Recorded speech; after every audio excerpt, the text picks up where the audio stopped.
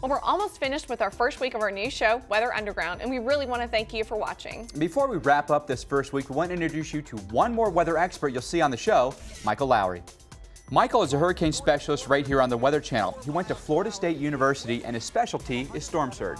Michael Lowry has an impressive resume. He's worked at the National Hurricane Center, Department of Defense, and even worked for emergency management in Florida under Craig Fugate, who is now the head of FEMA. He knows his stuff, and he was born and raised in hurricane country. He's from Louisiana.